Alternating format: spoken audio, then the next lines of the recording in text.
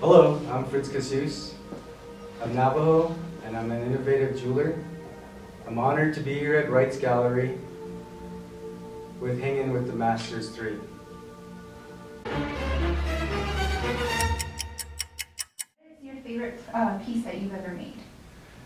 It's probably the latest piece I've made, which is titled Infinity, and it's a ring that has a kinetic look to it. You know, and it opens up and it reveals the two ring bands that open up and give the infinity symbol. It has a dragonfly and you know, some precious stones and a tea sheetroll. But just the clean and the subtlety of it, and you know, it's just beautiful as it opens, as it reveals itself. You know. What is your favorite medium or material to work with? I love gold. I mean, you know, jewelry. I love gold because gold is very clean. You know, there's less that you have to worry about when you're applying the heat to it, or you know, all of this. And then there's just the color of it and the texture you can get from it too. You know. What drives you to create, and what's your creative process?